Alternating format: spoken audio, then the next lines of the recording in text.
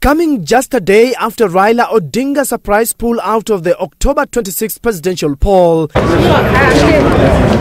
the significance of the ruling on whether or not Third Way Alliance presidential candidate Aukot will be on the ballot paper assumed heightened importance. Is that the stay is refused. And when Justice John Mativo delivered his ruling, he agreed with the former CEO of the Commission of Experts that IEBC had unfairly denied him and other presidential candidates another stab at the presidency. Since such a fresh election is built on the foundations of the invalidated election, it can, in our opinion, only involve candidates who participated in the original election. I can even end there.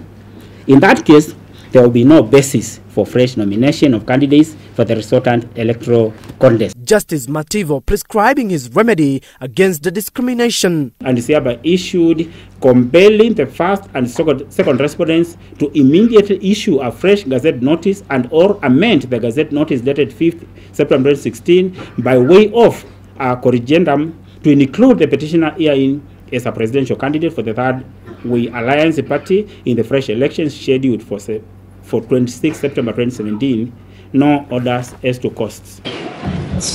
The judge further ruled that the Supreme Court opinion relied on by IEBC to limit the presidential rematch to President Kenyatta and Odinga was not binding. There is no way the apex court in the land would have approached such a grave constitutional issue in such a manner, using hypothetical situations and words such as suppose to illustrate their point. They were merely rendering an opinion, period.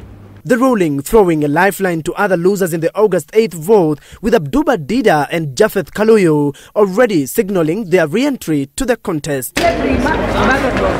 Aukot, on his part, welcoming the ruling, with his party expected to meet IEBC from tomorrow. They underestimated our smallness, quote unquote, and we told them, if you do, try sleeping in a dark room with a mosquito.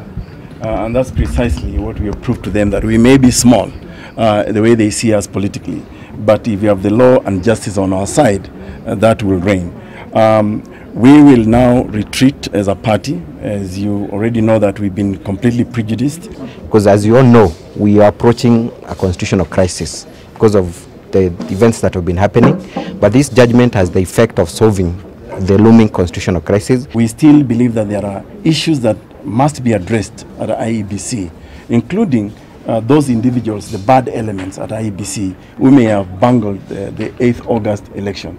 So we still strongly believe that we have a set of concerns that we will be raising with the IEBC. They are already out there in the open.